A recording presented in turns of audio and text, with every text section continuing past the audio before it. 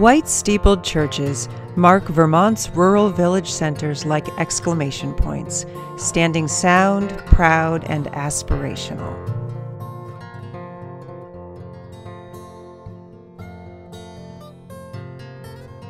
Among the finest is the Salisbury Congregational Church. Its distinctive tower, built after a design by Ammi B, has been a landmark in the Otter Valley and a community focus since 1838.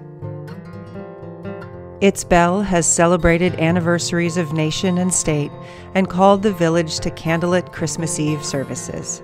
Its ice cream social has become the town's de facto Independence Day celebration, and its 38 years of admission-free summer performances have filled the pews for chamber, jazz, cabaret, and folk music, along with locally sponsored historical and environmental programs.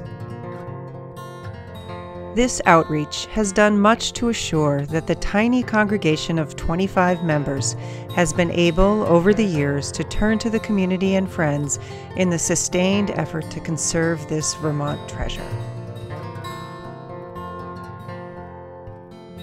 It was no surprise, then, that a 2011 assessment found the building basically sound, but a disastrous rainstorm in 2013 and a subsequent closer look at the tower brought to light more extensive deterioration. The frame had suffered from recurrent water damage to the point that the steeple structure needed major rebuilding or removal. The congregation undertook the daunting process of initially raising $130,000, far beyond the capabilities of the bake and rummage sales, dinners, raffles, and socials that to date had been financing building preservation. They sold the former parsonage that had been used as a marginal rental property and pursued local grants and gifts. Following the restoration of the clock and belfry structure using traditional timber framing methods, workers from Watershed Construction began scraping the upper part of the steeple when things began to wobble.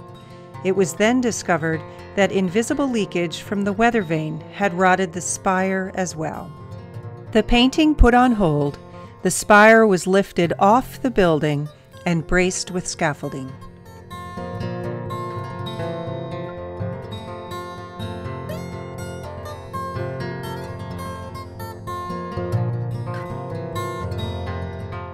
It was systematically dismantled and reconstructed, timber for timber, identical to the original.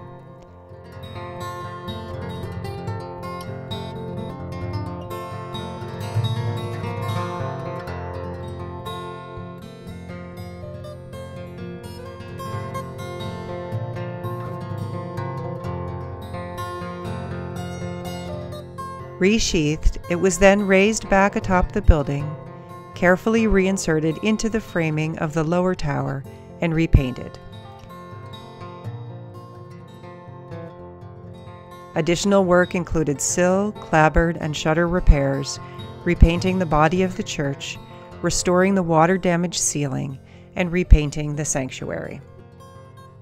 Thanks to the heroic efforts of congregation, friends, exceptional preservation craftspeople, and an investment approaching $250,000, Salisbury's historic principal public venue and one of Vermont's white steepled icons stands sound, proud, and sustainable.